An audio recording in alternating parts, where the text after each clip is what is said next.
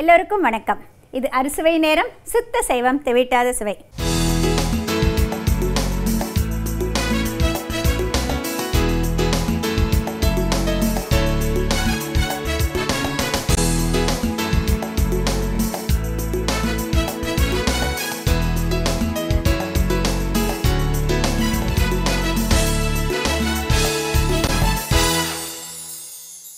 இப்போ முதல் செக்மெண்ட்டான தினசரி சமையலில் உங்களுக்கு நான் செஞ்சு காமிக்க போகிறது ஒரு ஸ்வீட் ஹல்வா. பொதுவாக அந்தந்த சீசனில் கிடைக்கிற பழங்களை வச்சுட்டு நம்ம ஹல்வா பண்ணுறது பழக்கம் இல்லைங்களா. இப்போ அந்த சப்போட்டா நிறைய அந்த சீசன் இருக்கிறதுனால சப்போட்டா பேரிச்சம்பழ ஹல்வா எப்படி பண்ணுன்னு சொல்லிட்டு பார்க்கலாம். அதுக்கு முதல்ல என்னென்ன இன்க்ரீடியன்ஸ் தேவைன்னு சொல்கிறேன் பாருங்கள். 5 அல்லது 6 சப்போட்டா பொடியாக அரிந்தது, பேரிச்சம்பழம் 100 கிராம் பொடியாக அரிந்தது, வெல்லத்துருவல் அரை கப், 4 ஸ்லைஸ் பிரெட் தூளாக்கியது, முந்திரி பருப்பு விரும்பும் அளவு, கிஸ்மிஸ் திராட்சை சிறிதளவு, நெய் தேவைப்படும் அளவு, ஏலக்காய் தூள் அரை டீஸ்பூன், பட்டைத்தூள் 1/4 டீஸ்பூன், ஜாதிக்காய் தூள் 1/4 டீஸ்பூன், பால் அரை டம்ளர். இப்போ இந்த சப்போட்டா ஹல்வாக்கு தேவையான இன்க்ரீடியன்ஸ் எல்லாம் பார்த்தீங்க இல்லையா. இதை நான் சப்போட்டா மட்டும் போட்டு பண்ணலைங்க, அதோட பெரிச்சம்பழம் சேர்த்து பண்ணுறேன். சர்க்கரைக்கு பதிலாக வெல்லத்துருவல் சேர்க்குறேன்.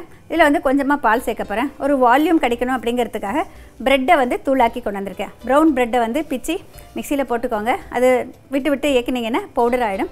அந்த மாதிரி பவுடர் சேர்த்து செய்கிறப்போ உங்களுக்கு அல்வா ஓரளவுக்கு வால்யூம் கிடைக்கும். எல்லாருக்கும் பரிமாறத்துக்கு சுலபமாக இருக்கும். அதனால் ருசி பெருசாக மாறாதுங்க. இப்போது இந்த ஒரு பேனில் முதல்ல நெய் விட்டு முந்திரி திராட்சை வறுத்து எடுத்துக்கலாம்.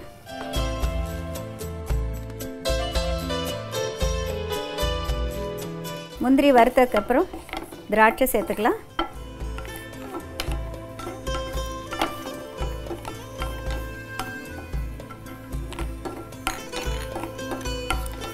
இது வறுத்ததுக்கப்புறம் ஒரு கிண்ணத்தில் எடுத்துடலாங்க. இதுலேயே இந்த நெய்யிலேயே ப்ரெட்டை நல்லா வறுத்தெடுக்கணும். நெய்யில் வறுக்கிறப்ப தான் அந்த ப்ரெட்டு கொஞ்சம் ஒரு நல்ல மணத்தோடு இருக்கும், நல்லாயிருக்கும். அப்போ தான் உங்களுக்கு அந்த ஹல்வா.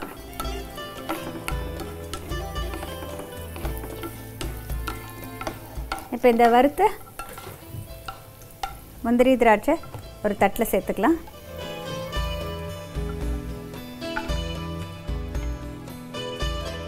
இப்போ இந்த ப்ரெட்டை பாருங்கள், தூள் பண்ணி வச்சுருக்கேன். இந்த நெய்யிலேயே இதையும் சேர்த்து வறுத்துக்கலாம். ப்ரெட்டு அப்படியே போட்டாலும் நல்லா தான் இருக்குங்க, ஆனால் அதை விட இந்த மாதிரி வறுத்து போடுறப்போ இன்னும் கொஞ்சம் கூடுதல் சுவையாக இருக்கும்.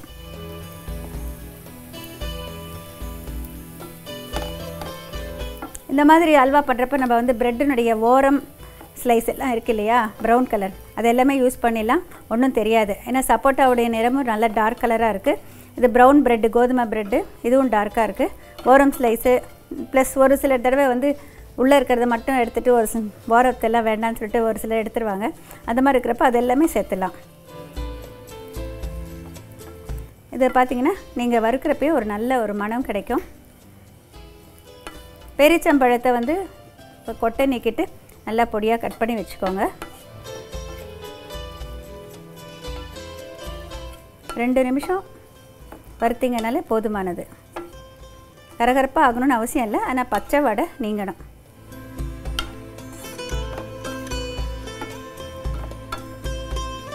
பாருங்கள், கொஞ்சம் மணம் வருது. இப்போ இதை எடுத்துடலாம்.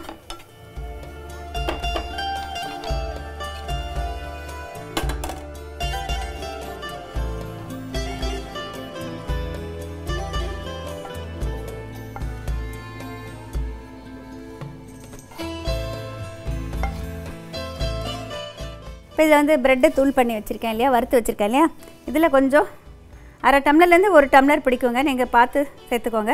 அதிகமாக சேர்த்தாலும் தப்பு ஒன்றும் இல்லை, ஆனால் கொஞ்சம் நேரம் ஆகும் வேகிறதுக்கு. ப்ரெட்டு தூளோட கொஞ்சம் பால் ஊற்றி வச்சுருக்கேன், அது ஊறட்டும். இங்கே பேரிச்சம்பழத்தை முதல்ல வானலியில் சேர்த்துக்கலாம். பேரிச்சம்பழம் கொஞ்சம் கெட்டியாக இருக்கும்ல, 1 நிமிஷம் வதக்குனீங்கன்னாக்க கொஞ்சம் இலகிடும். இதுக்கு வெல்லம் அதிகமாக தேவையில்லைங்க. ஏன்னா நம்ம இந்த பேரிச்சம்பழமும் ஸ்வீட்டாக இருக்கும், சப்போட்டாவும் ஸ்வீட்டாக இருக்கும். கொஞ்சமாக போட்டிங்கனாலே போதுமானது. இந்த பேரிச்சம்பழத்தோட கொஞ்சம் பால் சேர்த்துக்கிறேன்.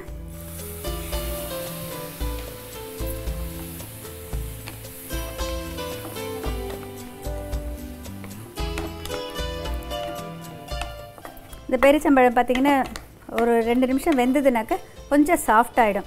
அதுக்கப்புறமா நம்ம சப்போட்டாவை சேர்த்துக்கலாம். சப்போட்டா வந்து நான் பொடியாக கட் பண்ணி தான் சேர்த்துருக்கேன். ஆனால் வந்து கூழ் மாதிரி போடணுங்கிற அவசியம் இல்லைங்க. நம்ம வந்து அதை வதக்கிட்டு ப்ரெட்டும் சேர்க்குறப்ப உங்களுக்கு வந்து எல்லாம் ஒன்றா சேர்ந்து நல்லா வந்துடும்.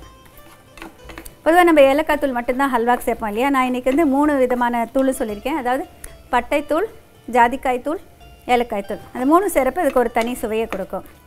இப்போ பாருங்கள், இது கொஞ்சம் சாஃப்ட் ஆகிடுச்சு. இதோட சப்போட்டா சேர்த்துக்கலாம்.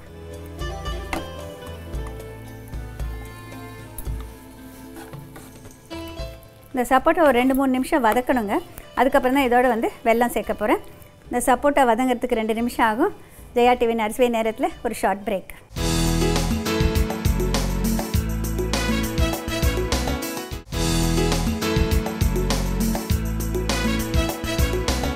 Welcome back. இது ஜெயா டிவியின் அறுசுவை நேரம், சுத்த சைவம் தெவிட்டாத சுவை. இப்போ இதோட கொஞ்சம் நெய் சேர்த்துக்கலாங்க. கொஞ்சம் நல்ல வாசனையாக இருக்கும். கடைசியில் மிச்ச நெய்யை சேர்க்கலாம்.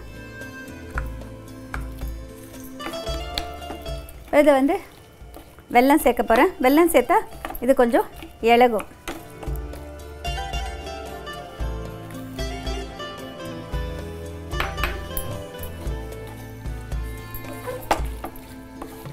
இது பாருங்கள், வெல்லம் இலகி இது கொஞ்சம் கொஞ்சமாக சப்போட்டாவும் வந்து சாஃப்ட் ஆகிட்டு அதுக்கப்புறமா தான் கெட்டிப்பட ஆரம்பிக்கும். நம்ம ப்ரெட்டு தூள் வந்து இது கொஞ்சம் வெந்ததுக்கப்புறம் சேர்க்கலாம். இது பாருங்கள், நம்ம கொஞ்சமாக பால் ஊற்றினோம். இது கொஞ்சம் நல்லா சாஃப்ட் ஆகிடுச்சு. அதிகம் ஊற்றினாக்க கொஞ்சம் அதிக நேரம் ஆகும். சப்போட்டாவும் டேட்ஸ் ரெண்டுமே ரொம்ப சீக்கிரம் வேகும் தன்மையுடையது. அதனால் நீங்கள் இப்படியே வேணால் கூட ஹல்வா பண்ணலாங்க. ஆனால் கொஞ்சம் வால்யூம் அதிகமாக வேணுங்கிறதுக்காக நான் வந்து ப்ரெட்டு தூளை சேர்க்குறேன். வறுத்த ப்ரெட்டு தூளில் பால் சேர்த்து வச்சுருக்கேன். இதையும் சேர்த்துக்கலாம்.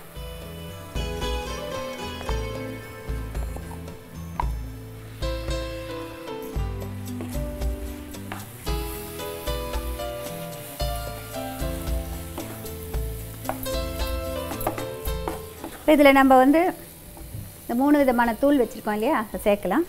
இது ஏலக்காய் தூள்,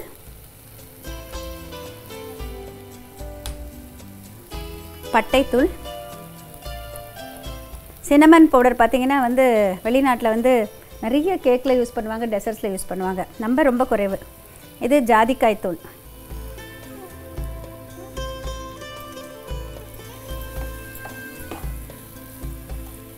தேவையான அளவு நெய் சேர்த்துக்கலாம்.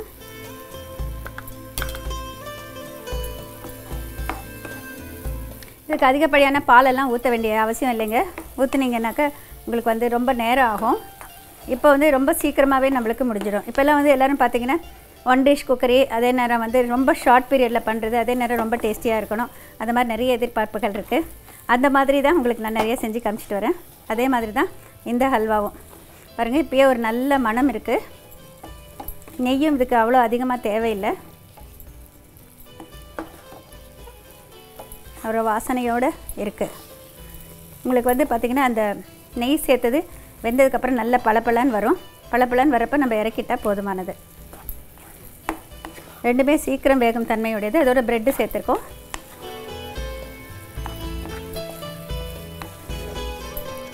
இப்போ இந்த அல்வா பாருங்கள் தயாராகிடுச்சு. மிக குறுகிய நேரத்தில் மிக ருசியாக தயாரிக்கிற ஹல்வா. அதை அடுப்பை அணைச்சிடுறேன். நம்ம வந்து பரிமாறத்தில் எடுத்துகிட்டு அதுக்கப்புறம் முந்திரி திராட்சையால் அலங்கரிக்கலாம்.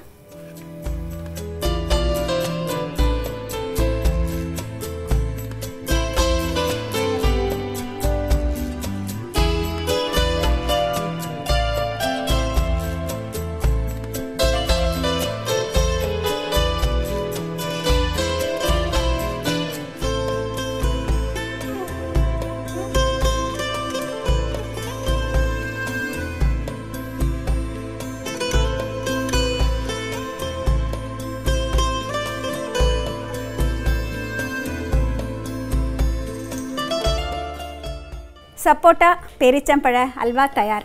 ரொம்ப சுவையானதுங்க, இரும்பு சத்து மிகுந்தது. இதில் வந்து நான் சர்க்கரை சேர்க்கலை, வெல்லம் தான் சேர்த்துருக்கேன்.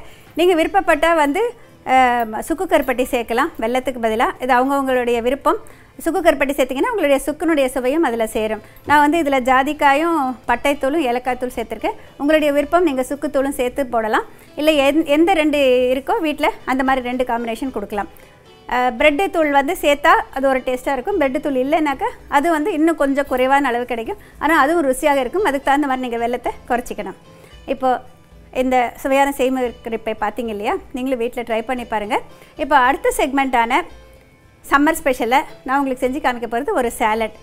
இந்த சேலட் வந்து முட்டைக்கோஸ் குடமிளகாய் சேலட். எப்படி பண்ணுறது, என்ன பொருட்கள் தேவைன்னு இப்போ பார்க்கலாம். முட்டைக்கோஸ் நீளவாக்கில் துருவியது விரும்பும் அளவு, ஒரு குடமிளகாய் மெலிதாக சீவியது, கரகரப்பாக பொடி செய்த வேர்க்கடலை விரும்பும் அளவு, கிஸ்மிஸ் திராட்சை சிறிதளவு, உப்பு தேவையான அளவு, மயோனைஸ் சாஸ் விரும்பும் அளவு, ஒரு பச்சை மிளகாய் அரிந்தது, டில் எனப்படும் சதக்குப்பை சிறிதளவு. பொதுவாக சேலட் சாப்பிட்றது வந்து உடம்புக்கு ரொம்ப நல்லது, உங்கள் எல்லாருக்கும் தெரியும்னு நினைக்கிறேன். சேலடில் பார்த்திங்கன்னா காம்பினேஷன் வந்து ரொம்ப ரொம்ப இம்பார்ட்டண்ட்டுங்க. பார்க்குறதுக்கு கலர்ஃபுல்லாக இருக்கணும், ரொம்ப டேஸ்டியாக இருக்கணும். அப்போ தான் வந்து எல்லாருமே விரும்பி சாப்பிடுவாங்க. அதே நேரம் ஆரோக்கியத்தை நம்ம மனசில் வச்சுக்கிட்டு எப்படியெல்லாம் கம்பைன் பண்ணால் அதில் வந்து கூடுதல் சத்துக்கள் கிடைக்கணும் அப்படின்னு தெரிஞ்சுக்கணும். இதில் பார்த்திங்கன்னா சின்னதாக நம்ம கொஞ்சமாக சேர்க்குற இன்க்ரீடியன்ஸ் வந்து ஸ்பைசஸ், அதாவது வந்து உலர்ந்த நறுமண இலைகள் வந்து நிறையா கிடைக்குதுங்க. இது டில் அப்படிங்கிறது வந்து சதக்குப்பை. நம்ம நாட்டில் வந்து பார்த்திங்கன்னா வந்து ரொம்ப சுலபமாக கிடைக்கக்கூடியது தான் இது. இதை வந்து நம்ம வந்து உலர வச்சு கிடைக்குது, இல்லைன்னா நம்மளே வந்து வாங்கி உலர வச்சுக்கலாம். இந்த அது வந்து அதுக்கு ஒரு கூடுதல் சுவையை தெரியும். பொதுவாக நிறைய சாலட்ஸ் பார்த்திங்கன்னா வந்து மயோனைஸ் சாஸ் சேர்த்துருப்பாங்க. ஸ்டார் ஹோட்டலில் பார்த்திங்கன்னா நீங்கள் பார்த்துருப்பீங்க.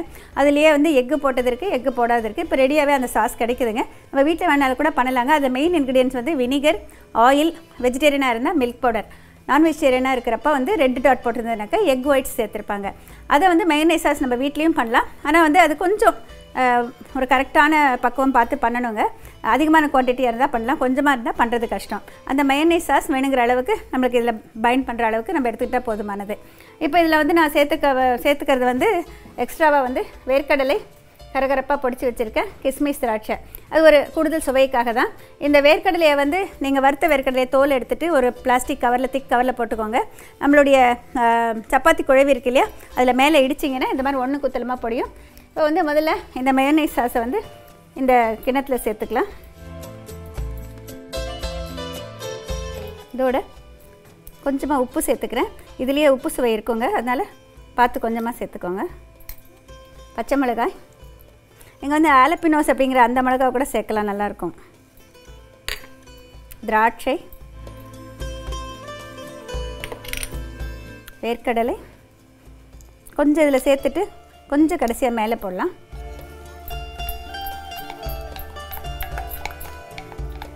இது பார்த்திங்கன்னா ரெண்டுமே வந்து வைட்டமின் சி நிரம்பியது. குடமிளகாயிலையும் நிறையா வைட்டமின் சி இருக்குது, முட்டைக்கோஸ்லேயும் வைட்டமின் சி நிரம்பி இருக்குது. இதில் நான் எந்த விதமாகவும் வேறு எதுவுமே சேர்க்கலைங்க. நீங்கள் விருப்பப்பட்ட கொஞ்சம் ஆயில் சேர்க்கலாம், ஆனால் இதுலேயே ஆயில் கண்டென்ட் இருக்குது. இந்த குடமிளகாய் சேர்த்துக்கலாம், அதோட முட்டைக்கோஸ்.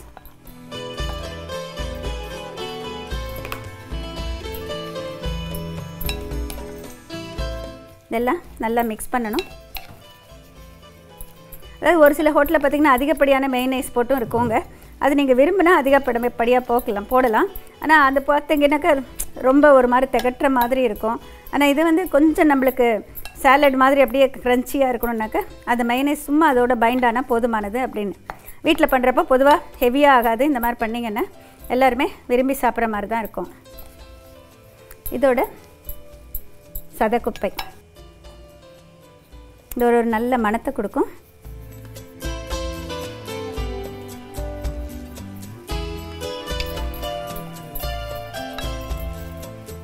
நீங்கள் வந்து எப்போதும் ஒரே மாதிரி சாலட் எலுமிச்சப்பழ ஜூஸ் போட்டு பண்ணுற மாதிரி பண்ணாமல் இப்படி பண்ணிங்கன்னாக்கா கொஞ்சம் வித்தியாசமாக இருக்கும். இந்த மயோனைஸ் சாஸ் கூடயே வந்து தக்காளி சாஸ் சேர்த்து இல்லைன்னா சில்லி சாஸ் சேர்த்து கொஞ்சம் வித்தியாசப்படுத்தியும் தரலாம். அப்படி செய்தாலும் நல்லாயிருக்கும். இப்போ இந்த மாதிரி சாலட் செஞ்சுட்டு நம்ம ஃப்ரிட்ஜில் வைக்கணுங்க. ஃப்ரிட்ஜில் வச்சுட்டு அதுக்கப்புறமா பரிமாறினீங்க நல்லா வந்து ஒரு க்ரன்ச்சியாக இருக்கும். ஜெயா டிவியின் அறுசுவை நேரத்தில் இப்போது ஒரு ஷார்ட் பிரேக்.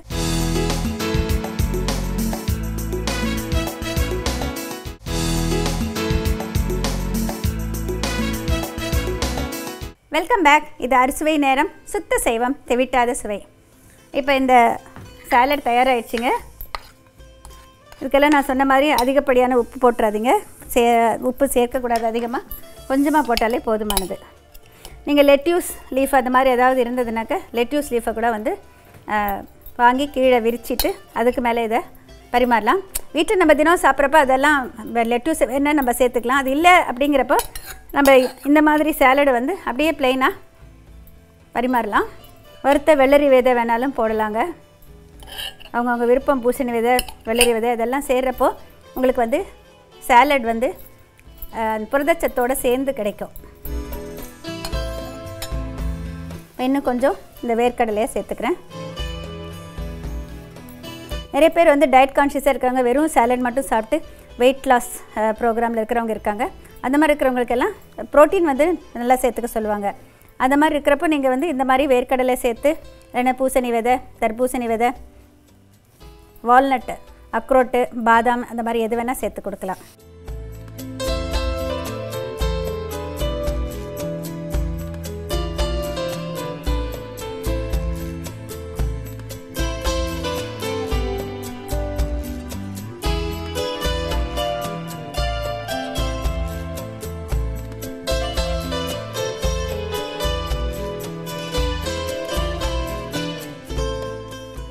முட்டைக்கோஸ் குடமிளகாய் சாலட் தயாராகிடுச்சுங்க. நீங்களும் வந்து வீட்டில் ட்ரை பண்ணி பாருங்கள்.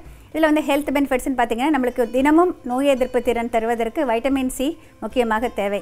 அந்த வைட்டமின் சியை வந்து எலுமிச்சப்பழம், ஆரஞ்சு பழம், சாத்துக்குடி அந்த மாதிரி ஜூஸ் மூலமாகவும் பெறலாம்.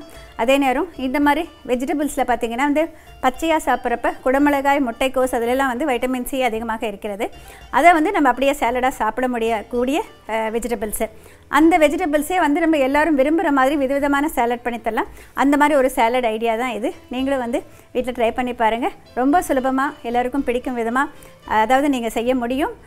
தினம் ஒரு சேலட் சாப்பிடுங்க, ஆரோக்கியமாக இருங்க.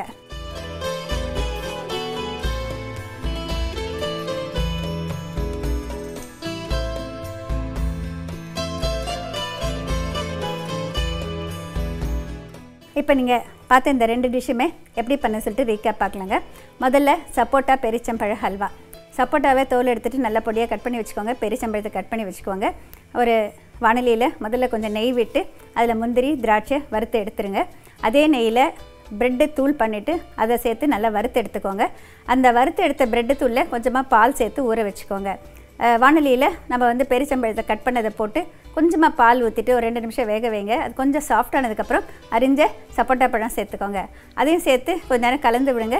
விருப்பப்பட்டால் கொஞ்சமாக நெய்யும் இல்லைன்னா கொஞ்சம் பாலும் சேர்த்திங்கன்னா கொஞ்சம் அது சாஃப்டாக இருக்கிறப்ப நல்லா வேகும். அது நல்லா பளபளன்னு சொல்லிட்டு வர்றப்போ நீங்கள் வந்து வெல்லத்தை சேர்த்துக்கோங்க. வெல்லம் கரைஞ்சி இன்னும் கொஞ்சம் கூடுதல் பளபளப்பாக இருக்கும். அப்போது வந்து இந்த ப்ரெட்டு தூளை சேர்த்துக்கோங்க. நல்லா கலந்து விட்டிங்கனாக்க ஒரு நல்ல திக்காக வர்றப்போ, பளபளன்னு வர்றப்போ தேவையான நெய் சேர்த்துக்கோங்க. பட்டைத்தூள், ஏலக்காய் தூள், ஜாதிக்காய் தூள் இது 3 அதில் சேர்த்து கலந்துட்டு இறக்கிட்டு அதில் முந்திரி பருப்பும் திராட்சையும் வறுத்ததை மேலே அலங்கரித்து பரிமாறினா மிக மிக சுவையான இரும்புச்சத்து மிகுந்த ஹல்வா தயார்.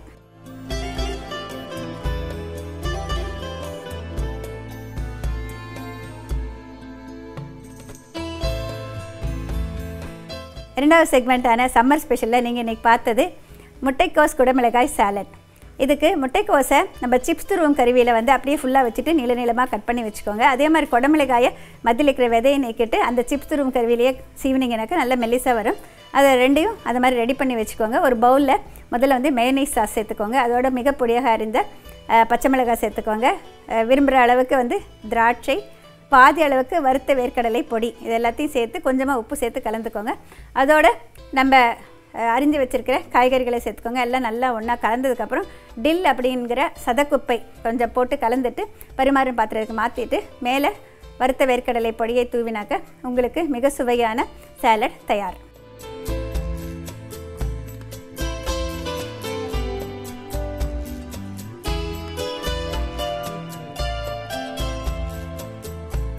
இன்றைக்கி பார்த்த 2 டிஷ்ஷுமே நீங்கள் ட்ரை பண்ணி பார்த்துடுவீங்க. அது எனக்கு தெரியுங்க. எப்படி இருக்குன்னு சொல்லிட்டு எங்களுக்கு ஃபீட்பேக்கும் கொடுங்க. மீண்டும் அடுத்த வாரம் இதே போல் இன்னும் சுவையான பல குறிப்புகளுடன் சந்திக்கிறேன். அதுவரை விடைபெறுவது உங்கள் மல்லிகா பத்ரிநாத். வணக்கம்.